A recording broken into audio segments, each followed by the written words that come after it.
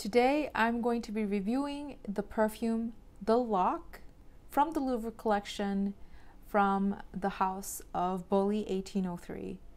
I'm going to be giving some introductory information about the company and the collection and their formula and stuff like that. So if you've already watched that from my previous videos, please skip to the review itself.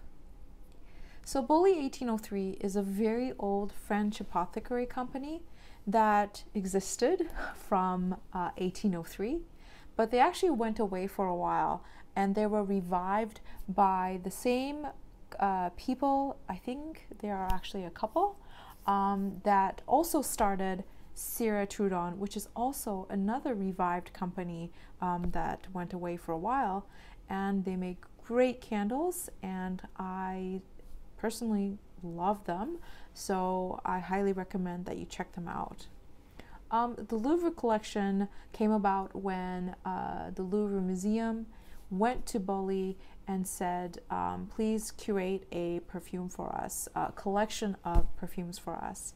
And Buly went out and found 8 perfumers who are highly revered in their field, and they went into Louvre and picked 8 artworks that inspired them, and they made those 8 perfumes into a collection.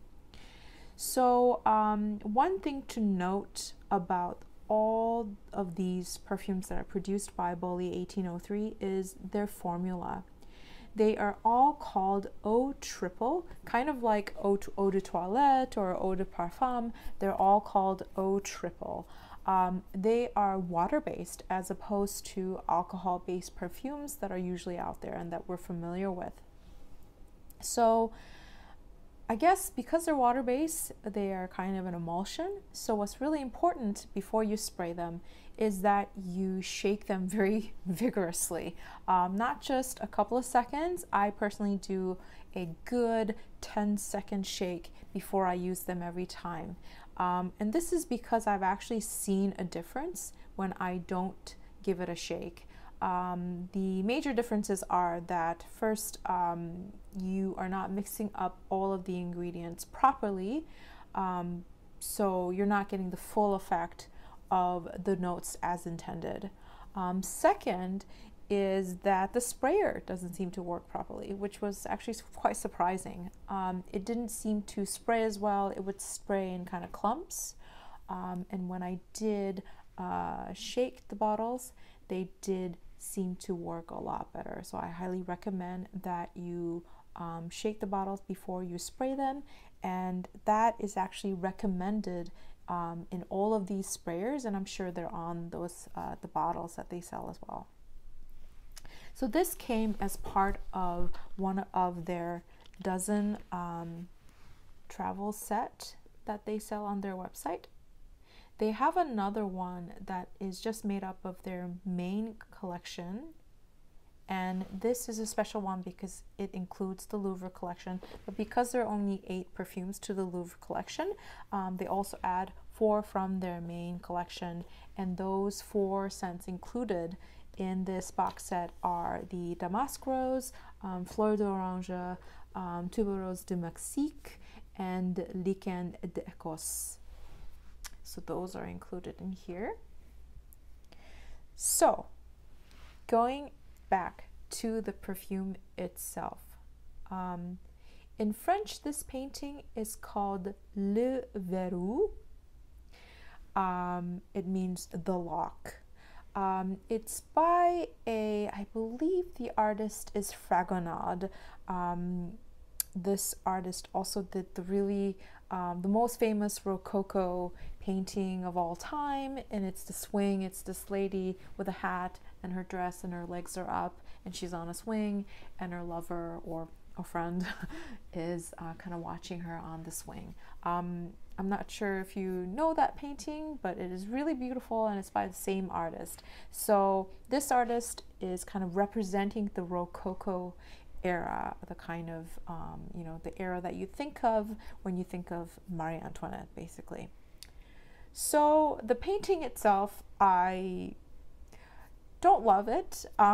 It is a bit scary painting. From a contemporary point of view, it is a little inappropriate. It basically depicts a lover.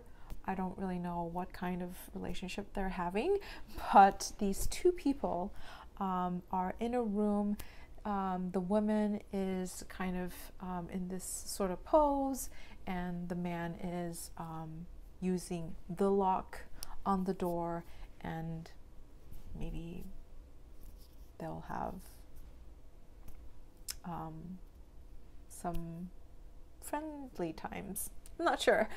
But it is a very evocative painting for sure.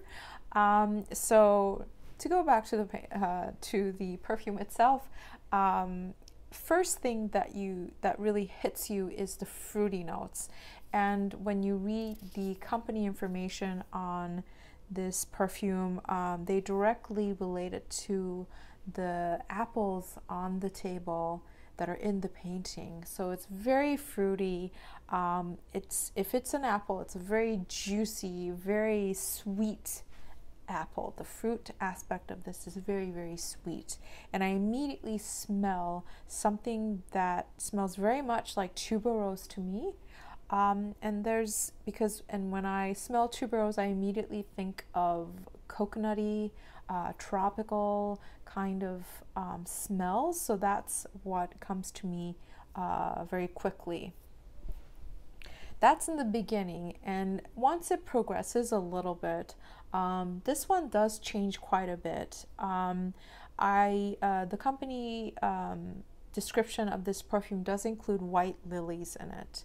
It's a very subtle white lily. It's not the funeral parlor kind of white lily that you'd smell in like Anais or the Cartier perfume. I can't remember the name, Volet or something like that.